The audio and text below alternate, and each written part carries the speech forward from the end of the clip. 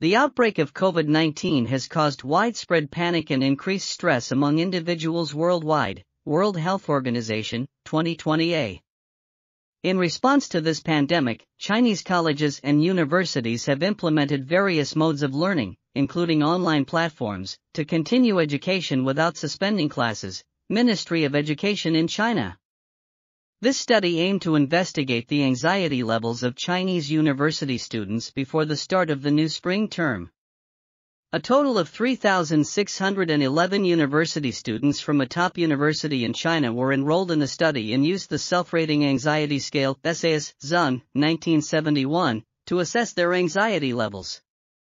The results showed that the mean SAS score was significantly higher than the national norm, with 557 students, 15.43%, meeting the cutoff of 50 and being screened positive for anxiety. Significant differences were found between males and females, as well as between students majoring in arts and sciences.